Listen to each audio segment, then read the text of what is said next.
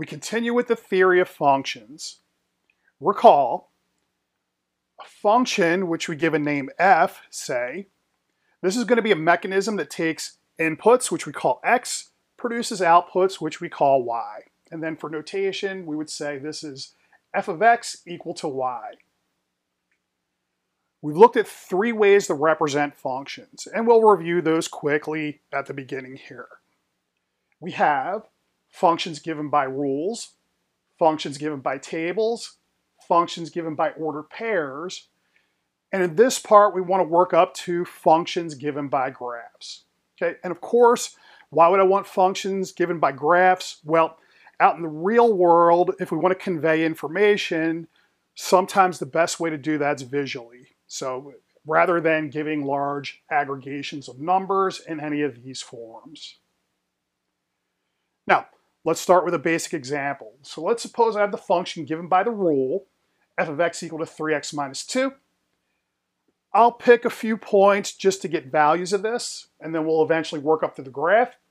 So if I put minus 2 in, wherever I see an x, I put a minus 2. So out comes y equal to minus 8. If we put 0 in, out comes minus 2. If I put 2 in, out comes a 4. Now, we could table these 3 points. So recall for the table, we'll have 2 columns, x and y, and then each row gets one of the data points that we just found. Okay, and so they have also the important here matters. Once we have that, we'll convert each row to an ordered pair. So x comma y, or input and then output. So for the next step, we want to move this data up to a picture in the xy plane. And so the x and y here is supposed to be suggestive of that. Now, we need to remember, how do I plot points in the xy plane? Because we won't just have positive numbers on both parts. We may have negative numbers, and then we need to keep our bookkeeping straight. So recall, if I have x values, when they're negative, we move to the left from the origin, 0, 0. When they're positive, we move to the right.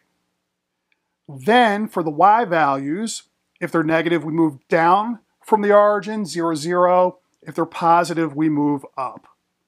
And so for instance, with the points we've just found, okay, we'll go backwards.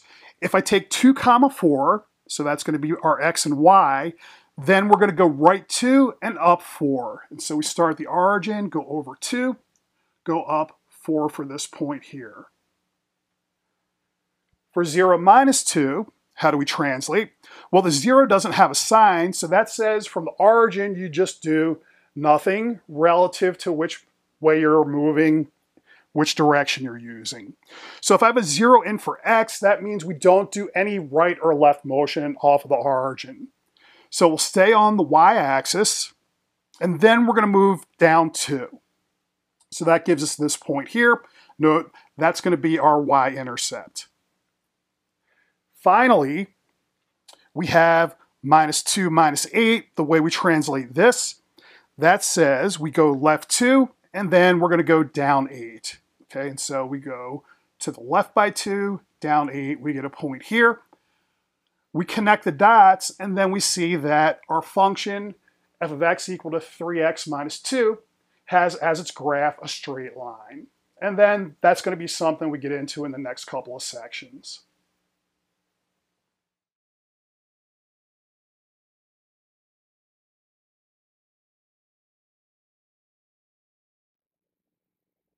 Let's try another example. So we'll use f of x minus 1 minus x squared. We'll need a little bit more detail here to get the shape, so I'm going to go from minus 2 to 2. We put our numbers in. So f of minus 2, remember when I substitute minus 2 in, if I have a negative, I put it in parentheses so that way I don't lose signs. Then remember with PEMDAS, we're going to do the exponent before we do the subtraction. So what do we get? We'll have 1 minus minus 2 squared. That's a 1 minus 4 is a minus 3. And likewise, minus 1 to 0, 0 to 1, 1 to 0, and 2 to minus 3. We could skip the table and just go to order pairs.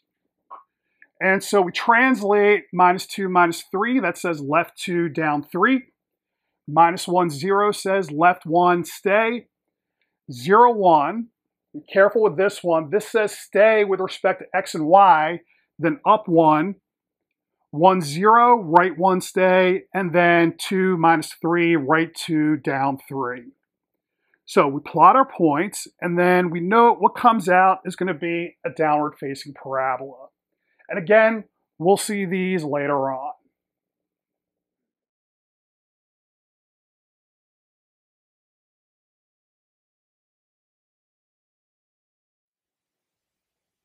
That's the mechanics for making a graph from a function. We now want to go in the other direction. We want to start with a graph. We want to know, how do we know if this graph comes from a function? And if so, how do we extract information out of it? Now note, we only have one requirement to be a function, that each input x have only one output y. To see what goes wrong, let's consider what happens when we have two outputs. So if I have f of 2 equal to 1, f of 2 equal to 5, they translate into the points 2, 1, 2, 5. And if we plot those, we're going to get these points here, which live on the same vertical line.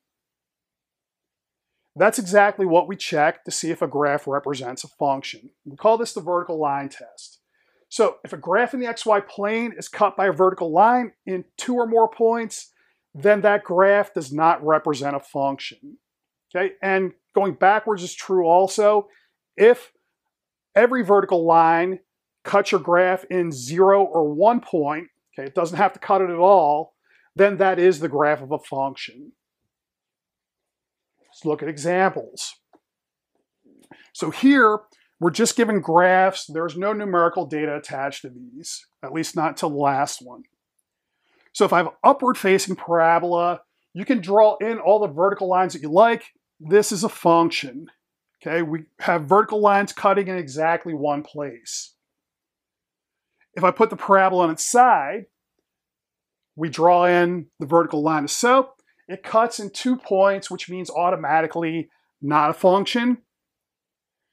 If we take this graph here, okay, so this has some bending in it, we note vertical lines always cut in 1 point, so that is a function. This is worth noting. If we put in horizontal lines, they'll cut in more than 2 points or more in some places, but that's not going to be a problem. And just be careful not to confuse vertical and horizontal. Finally, with a little bit of numbers in it, if I take the unit circle in the xy plane, so this has origin 0, 0, and radius 1, this is not going to be a function because the y-axis, okay, so the line we have it through the middle, it's going to cut in 2 points, so not a function. If we want to remind ourselves where that comes from, here I could just label the points 0, 1 and 0, -1, and then here you'd see 0 has 2 outputs, 1 and -1, so not a function. Now, once we know we have a function, we want to be able to extract data from the graph. So 2 skills we want to develop. We want to be able to read data from points in the graph, and we want to be able to find the domain and range of the function. For the first part, let's consider the following graph of a function. So we see we passed the vertical line test here. Every vertical line cuts in either 0 or 1 place. Cutting in 0 is fine. Things we can ask, how about f of 1, the value of f at 1, f of 3, and f of 1.5? Then going the other direction, I want to know for what x does f of x equal to 2? Now, as a first step, if you're not sure how to begin with these, you should just start labeling points on your graph. So, we think in terms of here, it's just going to be thinking about going to the right and going up. So I'll have points at the ends of the segments 0, 2, 1, 3, 2, 3, 3, 2, 4, 3, 5, 2. Now, f of 1, we have an input of 1 here, which represents an x. So if I look at x on the x-axis, we go above and there's a point 1, 3. Okay, and here this has 1 as the input. So that means 3 is going to be the output, and so f of 1 is equal to 3. If I want f of 3, same idea. We know the input is 3, so that's going to be an x. I look for 3 on the x-axis. We look above, and there's the point 3, 2. Okay, so we have a 3 here, so that's x equal to 3 as our input. Output's going to be equal to 2, so we have f of 3 equal to 2. Now, what about f of 1.5? We go to 1.5 on the x-axis, that's between 1 and 2, and if I look above or below, we're never going to have a point from the graph. So that means we haven't provided any data on what happens at x equal to 1.5, and so that means the best I can say is that's undefined. And so that means there's no point of the form on the graph 1.5, y. If we want to go in the other direction, so I want to know what are all the x such that f of x is equal to 2. Well, let's interpret. This is saying find me all the inputs x such that output 2 comes out. Output 2 means we have y equal to 2. And in terms of the picture, y represents height. So I want to know what are the points on the graph that have height equal to 2. Well, if we draw in the horizontal line at height equal to 2, we're going to hit 3 points. We have 0, 2, 3, 2, and 5, 2. Note here the y values are all equal to 2, so that checks out. And we only want the x part, so our answer would be x equal to 0, 3, and 5.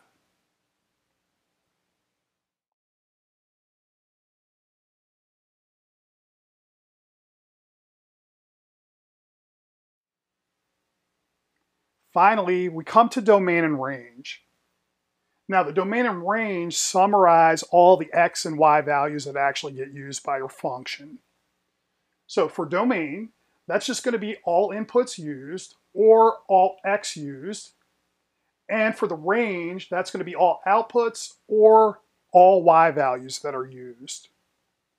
Now, how do we get these from the graph? Well, you'll note if I have my graph, I pick a random point and just call it x, y. The x corresponds to a point on the x-axis. The y corresponds to a point on the y-axis. And I get to each just by moving along a vertical line for the x's, a horizontal line for the y's. And so that can give us a process for getting the domain and range from a graph.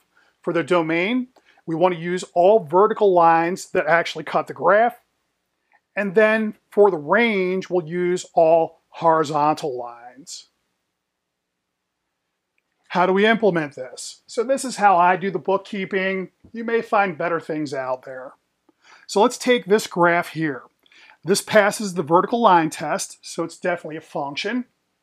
If I want the domain, I want all x values that are used or all vertical lines that hit the graph. So if I look at vertical lines, nothing actually happens till we get to x equal to 0. And then we're going to have all vertical lines hitting the graph until we get to the vertical line at 2. And then nothing past that. So the only x values that we actually use are between 0 and 2.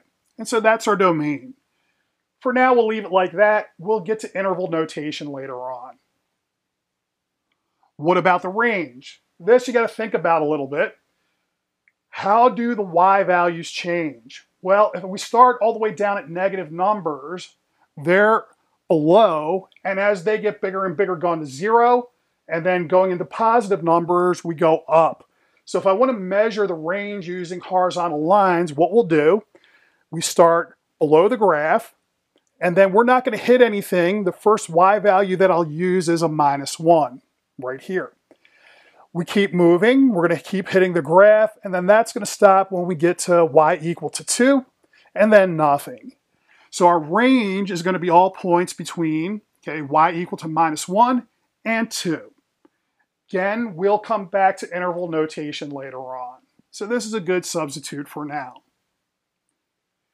That's a simple example, so just remember, verticals go left to right, Horizontals go from below to above.